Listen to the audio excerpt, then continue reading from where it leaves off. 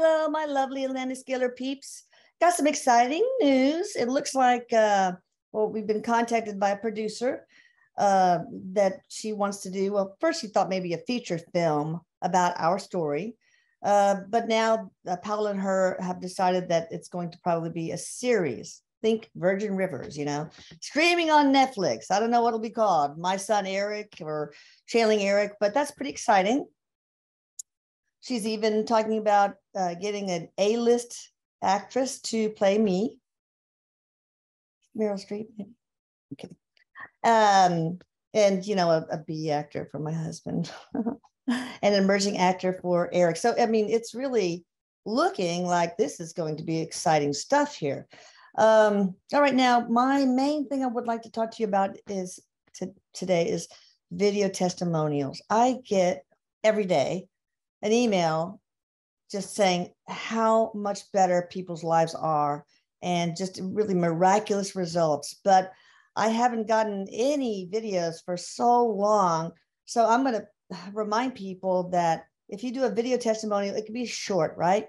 You don't even have to get your face in there. If you could just put a picture of, a picture of somebody or a potted plant or whatever. And, just make sure it's steady in good light, horizontal mode if you're using a phone.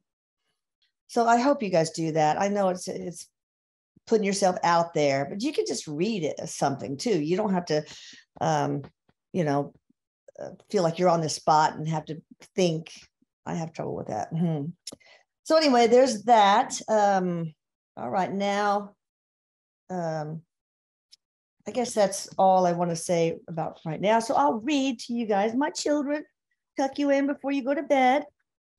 All right, this is again, My Life After Death, a memoir from heaven. Okay, this is his goodbyes, the chapter, My Goodbyes. I just got through the 2 weeks of horror, by the way. Thank God it's over with. The 2 weeks ago, his death anniversary, and then this week, his burial anniversary. So, all right. You would think it would get easier, but it actually doesn't. Not for me anyway. All right. Next came Aunt Terry. Poor Aunt Terry. She lives in California and doesn't know her way around the city. And she was the one who drove my mom and Michelle home when Maria called them to let them know she'd heard something that sounded like a gunshot from my room. Ugh. Then when Maria screamed into the phone after seeing me dead, things got crazy. Oh, they did. I don't know how she kept it together enough to get home. She almost seemed like she was out of her body. All that day and for a few days after my death, Aunt Terry handled pretty much everything. She was the one who was in control. She arranged for the cleanup crew to come over. She helped to choose songs for the funeral, and she even helped figure out what to write on my grave marker. He loved deeply and was deeply loved.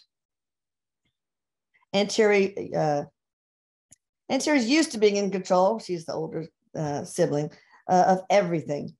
She's usually pretty fucking good at it too. But this was one time things didn't go according to her plans. Don't worry, I'm getting to the point soon. That's just the backstory. So on the day I died, after the cleanup crew left, Aunt Terry lay down on one of the couches in the den and went to sleep. While she was dreaming, I felt her sorrow.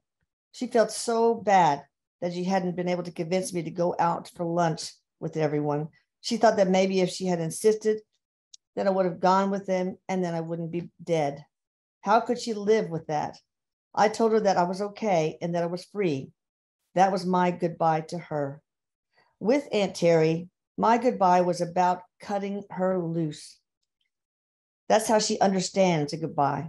You take a person to the airport, drive them to the passenger drop-off lane, give them a hug and say, have a nice trip. Then you drive home. One thing I learned from Aunt Terry is that sometimes you have to run away in order to find yourself. She'd done that when she was young. She'd left home to escape her abusive parents. And by doing so, she had been able to build a life for herself and get to know the person she was with the pain peeled away. So she taught me that running away isn't always a bad thing.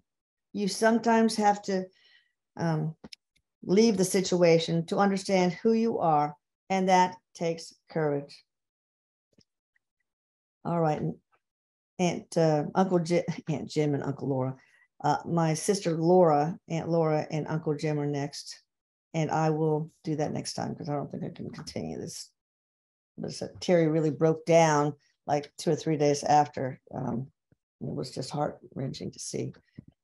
Okay, anyway, I hope you guys had a nice weekend, and I hope this week is wonderful for you.